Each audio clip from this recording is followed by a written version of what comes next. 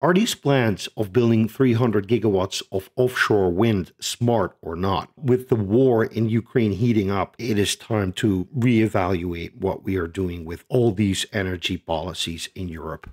So first, let's take a look. With the war in Ukraine quickly escalated, now is the time to reconsider the security of our energy policies. So in this video, I'm going to show you what happened in the Baltic, and not just this week, but also earlier. What is Europe's energy policy? What particular vulnerabilities are there? What does offshore wind and subsea telecoms infrastructure look like? And what are countries doing to keep their offshore infrastructure safe? So first, we get to go to Nordstream, because this is obviously the biggest thing that happened in recent years. So in the previous video, which you can find over here somewhere, I'll basically outline how Gerhard Schröder sold Germany's soul to the Russians. And one of the pinnacles, one of the most important plans that was that originated during this administration, Schröder's administration, was the construction of the Nord Stream 1 and Nord Stream 2 gas pipelines. So over here on this little map, you can see these were pipelines from, this is where St. Petersburg is, right next to Finland and right next to Estonia. These are the places where Russia started constructing pipelines, which they laid on the bottom of the Baltic Sea, and it went west and south, and then in Greifswald came ashore, and that's where the Germans basically then distributed their natural gas further inland. These two pipelines were destroyed by the Ukrainians. Some people still believe that the Ukrainians didn't do it, but honestly, if we look at where Russia was making their money from, and this money is basically being used to fund the war that Russia is waging in Ukraine, this is basically a valid target, because this was enabling Russia to fight the war. Now, this week, damage to Baltic undersea cables appears to be sabotage, Germany's defense minister says. So we're talking about data cables in this case. This is not the first time. Investigators of the 2023 cases in Finland and Estonia have named a Chinese container ship that they believe dragged its anchor and caused the damage, but they have not said whether the damage was accidental or intentional. And this is the third cable basically that was cut by dragging an anchor over the bottom of the sea. So, I will leave it up to you to determine whether this was intentional or not. This could be a deliberate operation, by this ship or by these captains, basically to see what would happen if they dropped their anchors at certain positions and see whether they could actually disrupt communications between these countries. This is a very relevant question. So when we go to the European Commission website, what we see is that they have a very ambitious plan for offshore renewable energy, right? Offshore renewable energy. The renewable energy of the seas consists of many different sources that are abundant, natural, and clean, like wind, wave, and tidal. It's the perfect sentence to sell you on offshore electricity, offshore energy. So they say, okay, we want to have 111 gigawatts of offshore energy. It's mainly offshore wind by 2030, and they want to have 317 gigawatts of offshore wind by 2050. Now let's take a look at the submarine cable map, right? So these are data cables. These are not energy cables. I have to make sure that is clear. So currently, what we're talking about in the Baltic, right? It's one of these cables that has been cut. Some of these cables have been damaged, and probably I believe that this Sweden-Latvia cable might have been damaged as well. So the problem with putting your infrastructure at sea, I hope that this is obvious, but I'm going to tell you regardless, is that, the sea is international waters. These are not territorial waters. There are territorial waters over here. I don't exactly know how, what the margins are, whether it is 2 kilometers from the shore or 20 kilometers from the shore. I don't know. I'm not a marine specialist. I'm not a specialist in marine law. But I do know that most of this is international water. So this basically means that you can sail there whenever you want to, right? There's basically nobody going to stop you from sailing into here and then going past Denmark, sailing into the Baltic Sea, and then accidentally cutting a data cable. Now, this over here, this is basically the map where they show how much offshore wind is being planned. And I mean, the white spaces, I don't know why it became all this fuzzy all at once. Now, the white spaces, those are the spaces where they are trying to figure out what the best places for offshore wind are. But what you can see is that there's a stupid amount of offshore wind electricity planned in the North Sea, in the Atlantic, over here in the Kattegat, but also over here in the Baltic Sea. I mean, there's a stupid amount of offshore wind that is being planned, 317 gigawatts, which is a huge number. So when we go to this map over here, this map it shows us some different information. So these orange lines over here, those are interconnectors. Those are power lines that run from the UK to Norway, or from Norway to the Netherlands, or from Denmark to the UK, from the Netherlands to the UK, you name it. There's loads and loads and loads of cables that go to and from the UK and the mainland.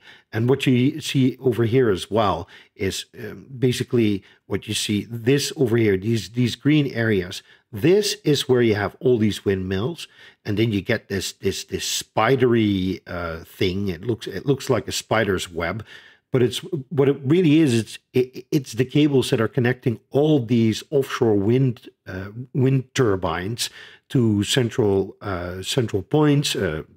Probably some sort of a transformer island or a transformer station, and then all of that power gets aggregated and gets sent to the shore. So you can see already how many of these cables there are, for all these wind farms that exist today. Now, unfortunately, this only shows you the wind farms in the UK, because the Dutch wind farms aren't really visible on this map. So we have to concentrate on the UK, right? So, I mean, if you want to disrupt power delivery from this particular offshore wind farm over here, all you need to do is run your anchor over the ground in this area over here, right? And then basically destroy the cable or damage the cable or do whatever you want to it. The trouble here is that we are putting a lot of vulnerable infrastructure at sea. Now, what you see is some countries are actually becoming smarter. So Sweden rejects applications for 13 offshore wind farms, citing security concerns. And this was published on November 5th of this year. And they basically say Sweden has rejected the plans to build 13 offshore wind farms in the Baltic Sea, citing security concerns. The farms were intended to be located off the Åland Islands in the north along the entire east coast down to Öresund. The government believes that building the projects in question in the Baltic Sea would have unacceptable consequences for Sweden's defense. And this is basically all you need to know.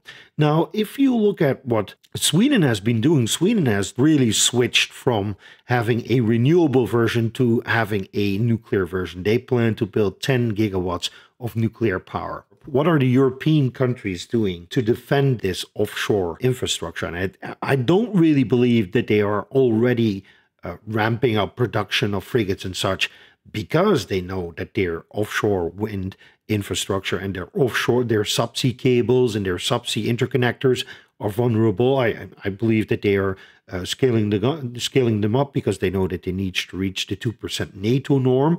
But honestly, I think that 3% or even 4% is needed if you are going to put this much critical infrastructure at sea, if you're going to be so dependent on the sea with 317 gigawatts of power production in the North Sea, in the Atlantic, and in the Baltic, you're simply becoming too vulnerable. So what are countries doing in Europe? Sweden, they joined NATO, so that's the most obvious thing.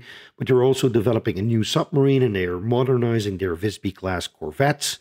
The UK is planning to build 25 new vessels, Type 31 and Type 26 frigates. Type 26 frigates are frigates for anti-submarine warfare, and then they have Dreadnought-class submarines.